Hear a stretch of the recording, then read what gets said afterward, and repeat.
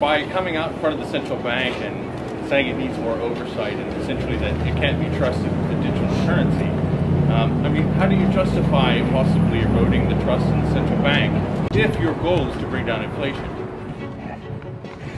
You know, this is the problem with some of the corporate media. This is your misunderstanding. It is the job of the elected official. I will explain it to you. I'll help you out a little bit here, okay? Because it is the job of elected officials to hold powerful people to account. When powerful people do damage to everyday citizens with their policies, it is our job as elected officials to call them out for it and to fix the problem. The reason we have inflation today is not because I'm criticizing the bankers and politicians who caused it. It's because they've created the cash that is driving up the cost of living. So, you know who's damaging the credibility of the Bank of Canada? Justin Trudeau.